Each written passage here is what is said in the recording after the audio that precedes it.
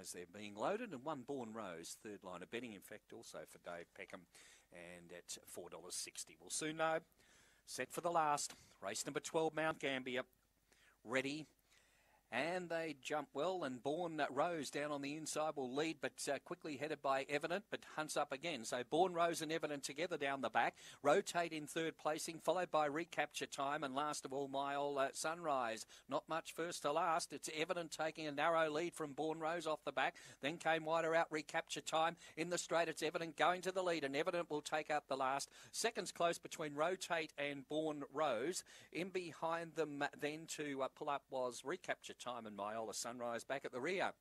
Good keen affair the last, 23.30 odd the time with a first split of 10.97. And numbers about to go into the frame here for the last race, number 12 at Mt-Gambier today. Number 7, Evident, will be the winner for Sean Balch.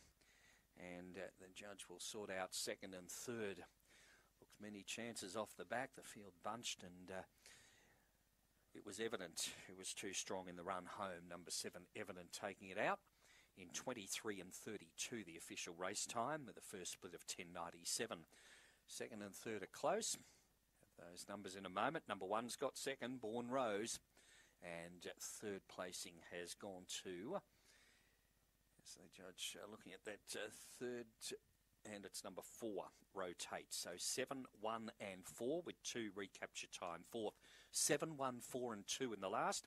23:32 the time recorded by number 7, Evident. White and Fawn Dog, May 19 by Fernando Bale from Oak Star.